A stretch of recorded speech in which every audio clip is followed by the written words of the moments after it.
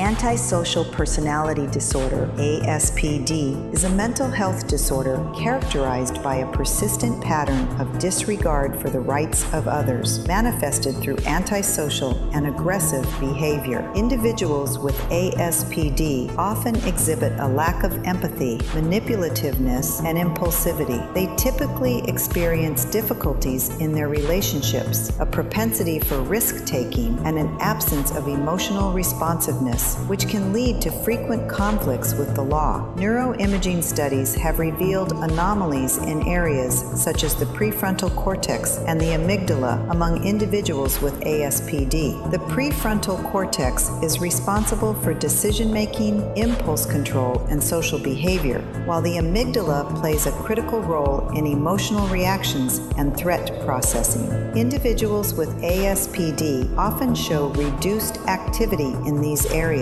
which may clarify their impulsivity, aggression, and difficulties in understanding social norms and empathy. Behaviors exhibited by individuals with ASPD are often destructive and deviant. They may engage in cruelty, violate rules and laws, and show no remorse for their actions. These behavioral characteristics may stem from distorted patterns of social information processing and a lack of emotional responses to the suffering of others, complicating their ability to establish normal interpersonal relationships. ASPD is closely linked to deviant behavior, as individuals with this disorder frequently participate in criminal activities, misconduct, and other socially unacceptable actions. Their inability to adhere to societal norms, lack of accountability, and pursuit of immediate gratification contribute to emerging criminal patterns. Therefore, ASPD can be considered a risk factor